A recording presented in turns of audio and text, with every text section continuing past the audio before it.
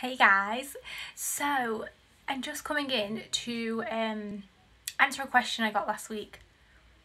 I forgot to write the actual question down, and I can't even remember who it's from now, but I will share that in the replay. But the question was what to do with all the excess fabric when you're stitching something. You know, if you have to stitch on quite a large design, what do you do with all that excess fabric, because you're only working on a small part at a time? So I have a few different options.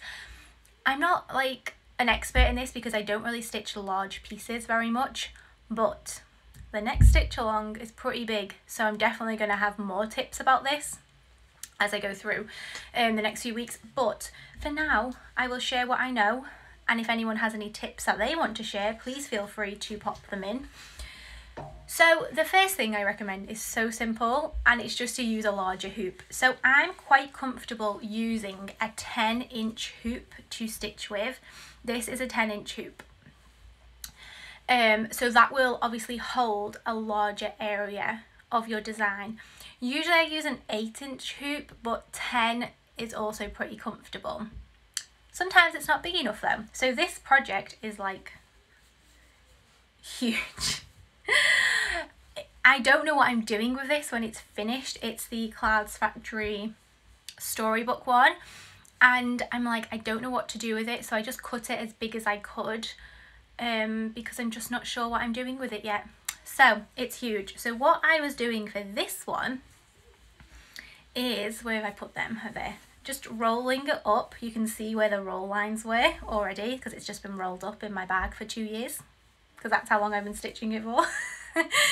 So I just roll it up, fold the corners in a bit. Now my needle is stuck in the corner because I don't have a needle minder on this one for some reason, so let me just take that off a second. Fold it up, and then I use just some binder clips. Now the only problem with this is that it makes your hoop a little heavier to hold, and I already have such a large hoop on here already that this is heavy when I'm holding it. But I have different solutions for you, but I'll just show you this.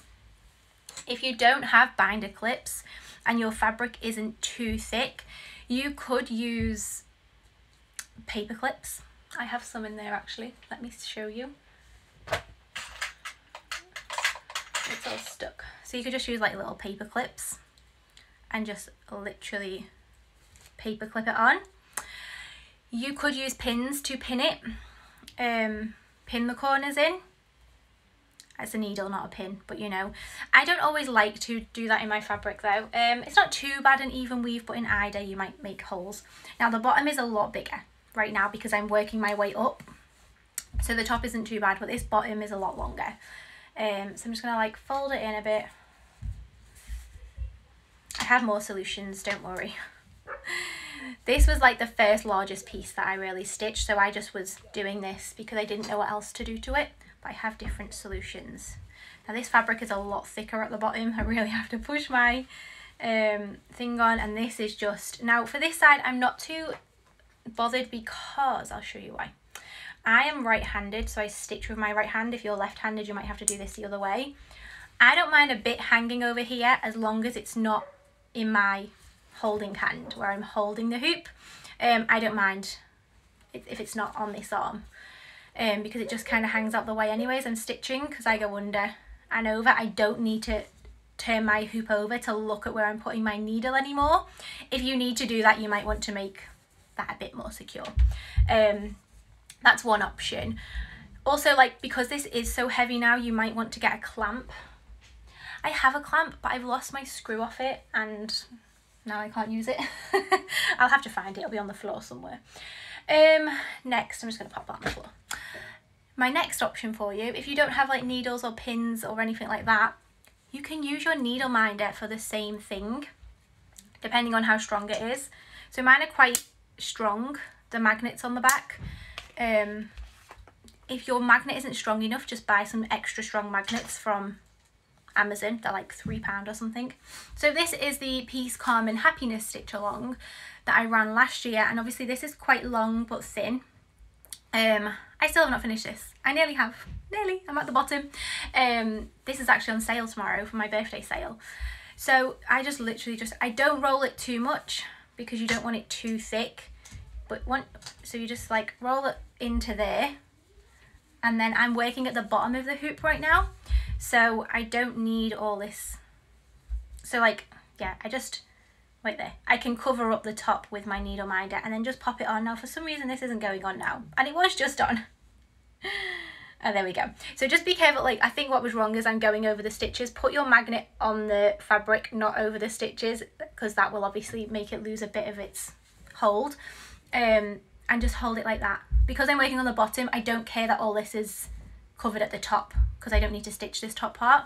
I'm stitching down here right now. If I was stitching at the top, I might move my hoop up a bit and roll it from the bottom instead. And like, obviously if I wanted to, I could pop a bit in here. And the good thing with needle minders is they're so easy to just move around. You can put 2 on. If that isn't strong enough, put another one over here. Doesn't matter how many if you've got, I know most of us have more than one needle minder because we collect them. So just pop another one on the other side if that isn't strong enough, but that's fine. I just need 1 needle minder for that. This bit at the bottom won't bother me, and that was quite a lot of fabric rolled up there. So that's the other option, but I've saved the best for last, and that is to use a scroll frame. Now I'm quite new to scroll frames. I actually got one for the Heart of the Home stitch along that we're currently stitching. I wanted to use a scroll frame instead because the hoop marks just annoy me so much. I'm not great at getting them out. I'm not really the best at ironing. So I wanted a scroll frame, and the only reason I've ever not got one of these is because of holding them. But the Heart of the Home stitch along was a banner that was quite skinny and a bit longer, so it didn't, like, this is a 9" by 9" one, although I don't really know how it's, maybe it's 9 by 12, I can't, no, it's definitely only 9 inches across. So this has been easy for me to hold in my hand as I'm stitching. It's not bothered me, it's not too heavy, and also just a little bit of a random thing, but you can kind of like push it onto your chest to hold it like so, just to give it a bit of like support. So if you have like a bit of a longer one or a wider one, I just kind of lean it on me when I'm lying back and just rest it on myself. But for example, the next stitch along we're doing, which it's not launching till like May, so like no one panic, but it is quite big, and I'm thinking I'm gonna get like a floor stand maybe with a bigger scroll frame. So I'll just quickly show you how these work. I've already took these off. These go on the top and bottom. I'm not sure if it matters which way around it goes. I've not actually figured that out yet. And I have, it fell on the floor. I've just used this like random piece of aida that I had, just some scrap aida lying around. So you just fold it over the top, so it's going to catch in this groove here. These are honestly my new favourite thing. I don't think I'm going to go back to using hoops all the time to hold my aida. So you want to make it quite straight. The brand I'm using is Albese. It's the same brand as the hoops. You can kind of see it on there. You can get them on Amazon. There's so many different sizes. I'm definitely getting a few more sizes. I do love hoops. I love using hoops. I love framing in hoops, but for the banners and the larger items, these scroll frames have been a lifesaver. Okay, this is really hard to do on camera. Try and make it as straight as you can, because if it's wonky, it just isn't as secure or as tight. It just doesn't work as well. So what you do is there's like a little lip inside there, and you just pop it on.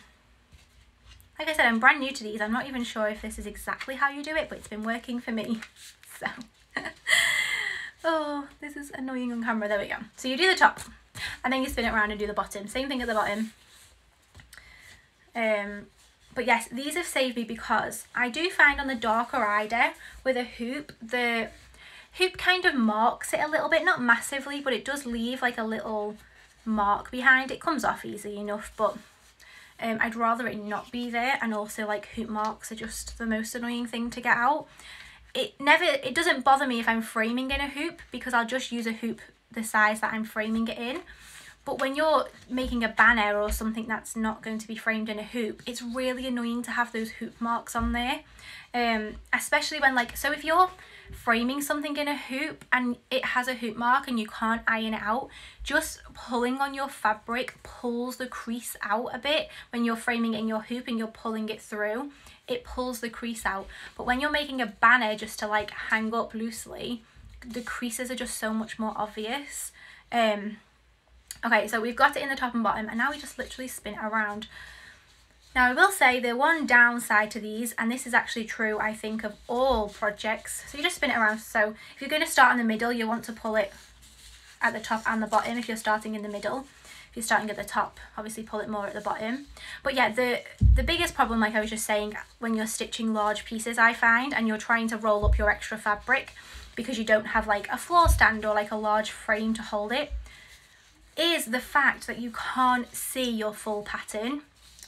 So on the Heart of the Home stitch along, I was using one of these and I got to like the bottom half and I was like one stitch over. I made a mistake, and so the bottom half of my design was one stitch over from the top half, but I just couldn't tell because the top half was rolled up and I was just working on this bottom section and I had excess down here, so the rest of the design was all rolled up.